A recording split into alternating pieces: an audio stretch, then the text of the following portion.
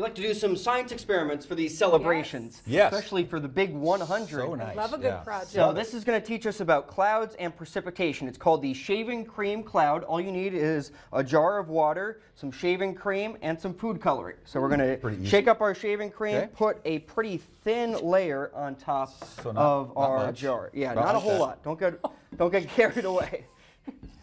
There you go. Like that. That's good. Yep. Okay, all right. Now watch it perfect, like a cupcake. Here comes Jody. Well, now you got me nervous.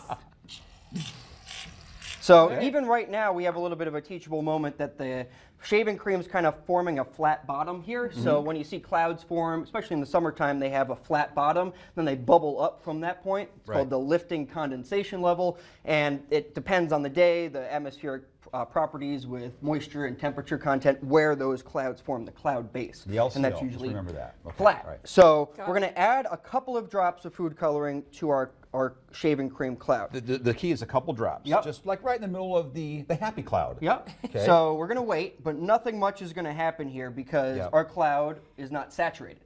It doesn't have enough moisture in order to get the food coloring to come down and precipitate from our cloud. So we're going to add a bunch more food coloring here, just sprinkle it all around. Yep. On the cloud. Now our cloud is going to become saturated, and you can see it falling out from the shaving cream there. By the way, Jacob, what is that there? That's an overshooting top. Yep, a little bit of a anvil to our cloud there. So kind of the same principle with hail look at that. with snow. Once your cloud gets saturated enough, then it will precipitate. So really cool. like on a summer day, you might see a cloud that's dark, but it's not raining yet.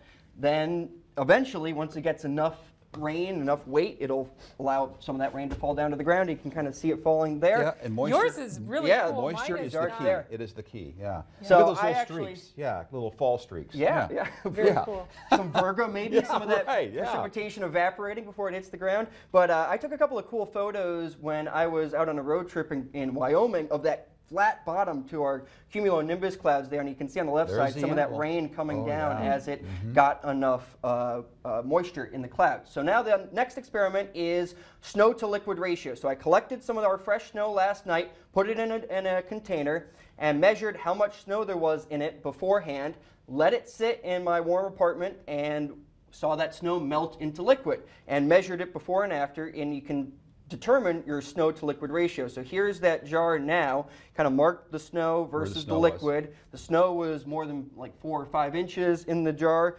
and there was a little bit of compaction when you're putting it in here. But then the water only measured to less than an inch. So normally our snow to liquid ratios are about 10 inches of snow for every 1 inch of liquid. Typically around here though, with our drier climate or some of these clipper systems, we can get 14-to-1 ratios. So interesting and quick experiment you can do. Have fun with the kids on a snow day. Yeah, maybe Friday. That'll be like a high ratio because there's not much moisture in that. But yeah, this is great. Really cool. Thanks, Jacob. Those are fun experiments to try at home.